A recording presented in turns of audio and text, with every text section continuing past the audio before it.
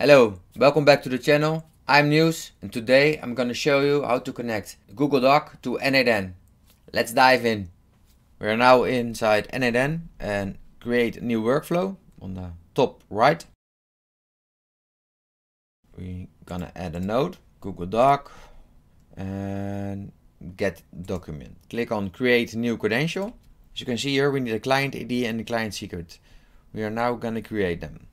Open the doc in N8N and create a Google Cloud account. You're now on the landing page. Click on the top right on console and we're gonna first create a new project. Top left, select a project. For the sake of this video, we're gonna create a new project. Call it YouTube N8N. Click on create. It's creating the project. Select the project on the top right and now we're gonna set it up.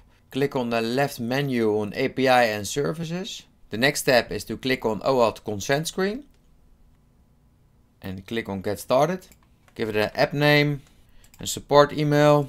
Click on next and click on external to give N8N access to Google Cloud. Click on next, support email again. Click on next, agree. Click on create. Next step is branding. The app domain we can leave blank for now. By audience you have to add a user.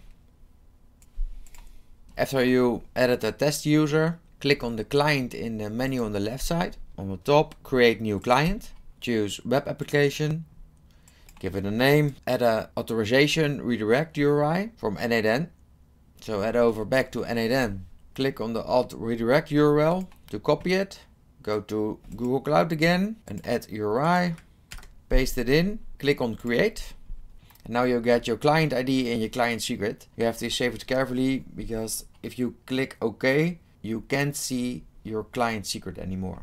After you created the client, go back to N8N and paste in your client ID and your client secret.